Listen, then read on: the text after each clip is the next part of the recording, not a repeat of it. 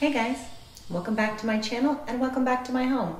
You know, it's been so cold lately, and there's nothing better on a cold day than snuggling up next to the fire in your favorite chair with a good book.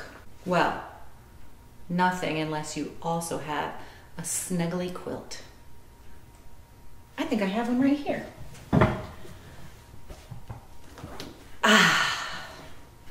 That's better. I'm just kidding. I would never mistake one of my quilted cutting boards for a real quilt. It's just so much better. I made this pinwheel quilt as part of my quilted cutting board series. If you've enjoyed my cutting board series, feel free to like or give me a comment, and definitely take a moment to subscribe to the channel. And if you're ready to watch me make it, let's head to the shop.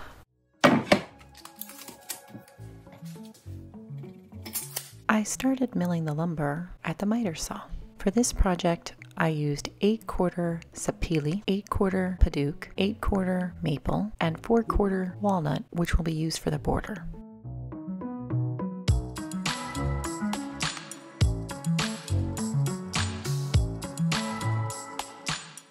After the miter saw, I headed to the jointer and then on to the planer to create boards that are S3S.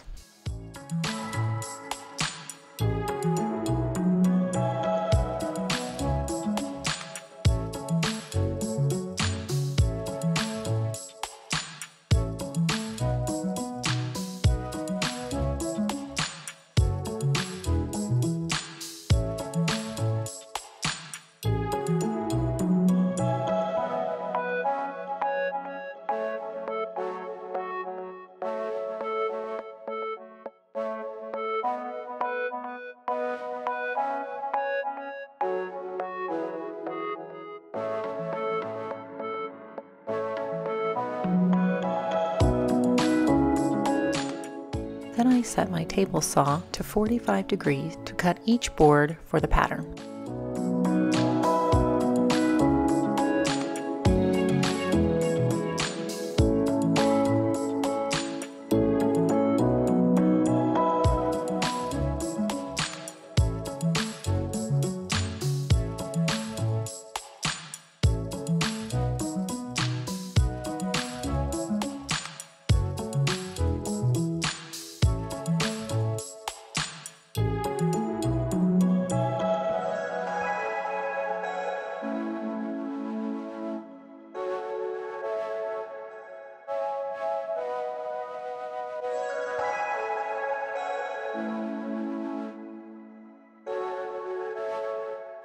For all the glue ups on this project, I used Type Bond 3 because it's waterproof and food safe. I applied glue to both surfaces, tightened up the clamps, and left them for 24 hours.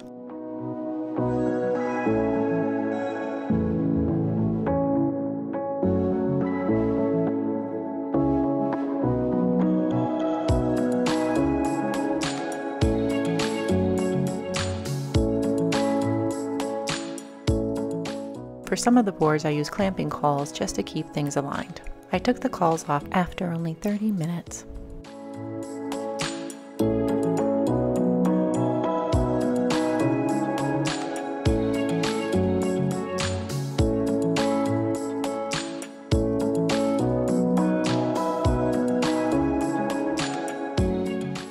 The next day, I took the boards out of clamps and then used a scraper to remove any excess glue.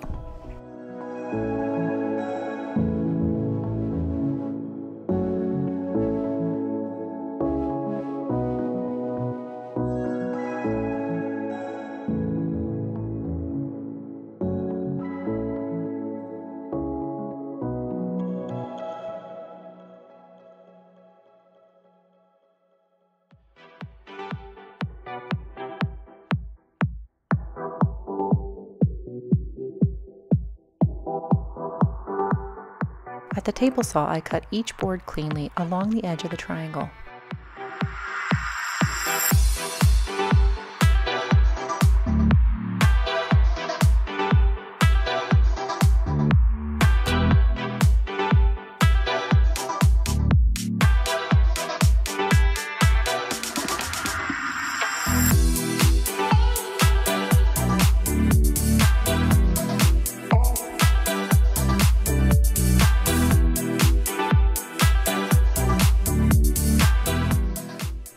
repeated this on the other side of the triangle to get a square that is about 2 inches by 2 inches.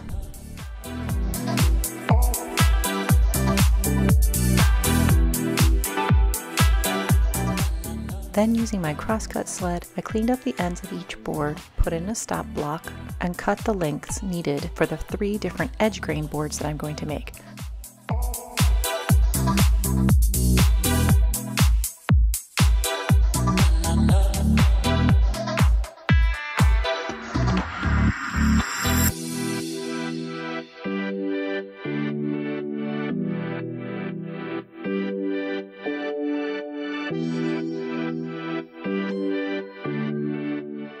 This board is made up of 3 edge grain boards that are cut and then placed on end. Now it's time for the second glue up. This is where I'll create those 3 boards. Again, I applied liberal amounts of glue to the surfaces, placed the clamps, and left them for 24 hours.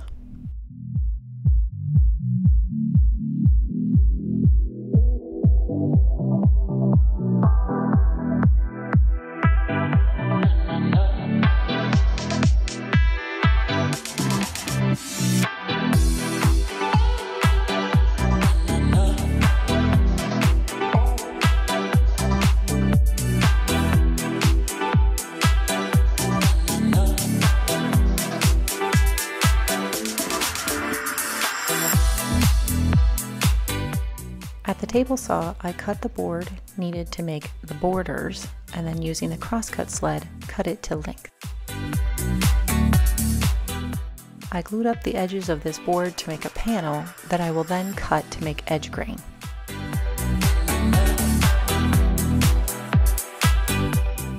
I left the board in clamps for 24 hours and then removed it along with all the other pieces.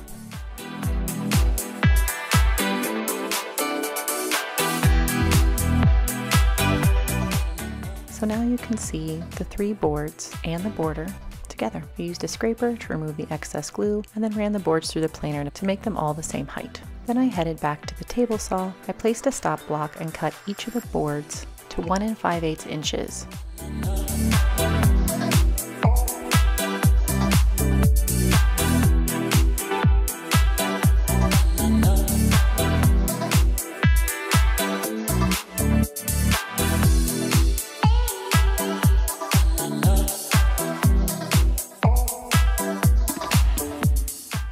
Now you can see the pattern come together.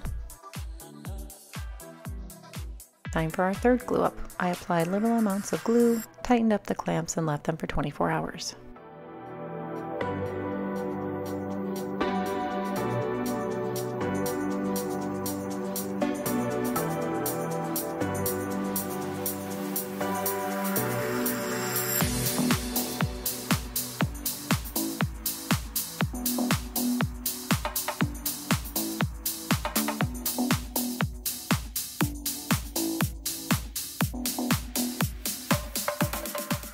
Before I could apply the border, I wanted to clean up the edge of the board. I just made this tapering jig and I thought I'd try it out at the miter saw. I think it worked pretty great. I applied the borders in 2 stages. Using the edge boards first, I applied liberal amounts of glue, placed them in the clamps, and left them for 24 hours.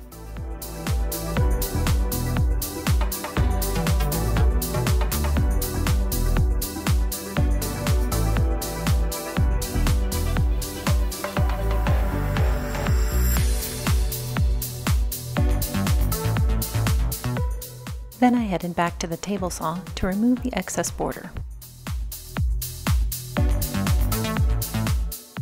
Once things were all cleaned up, I applied the borders to the other side of the board. I applied more glue, clamped it up, and left it overnight.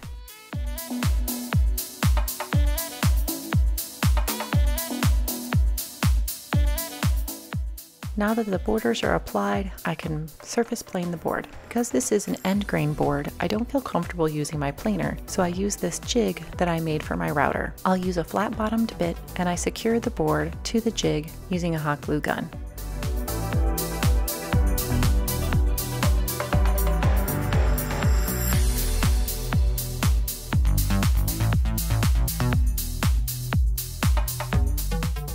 I watched a CNC machine do this once, and I noticed that it went around the entire edge of the board first, so that's what I do now, and it really seems to reduce the amount of tear out.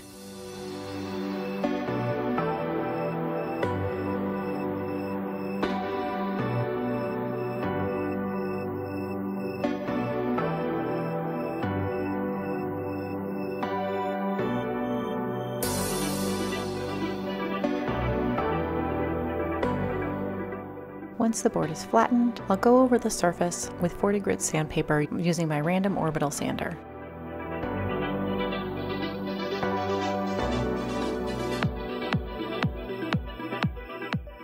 Then I'll head back to the table saw and cut off the excess border. And now it's time for the real work. I sanded this board with 80, 120, 180, 220, and 320 paper. I sanded the front and back as well as all of the edges. Do you ever feel like you're being watched in the shop? Between grits, I raise the grain with water.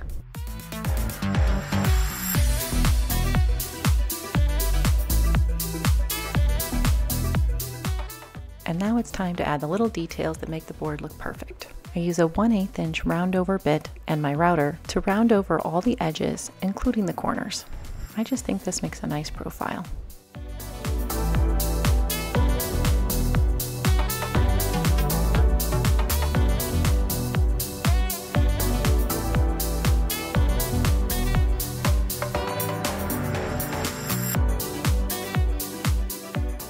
And then I'll use this jig that I made for my router to add a handle to each end.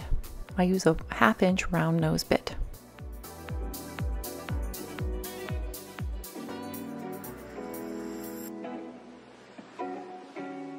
Then it's more sanding. I'll hand sand the edges and the handles so that everything is smooth to the touch.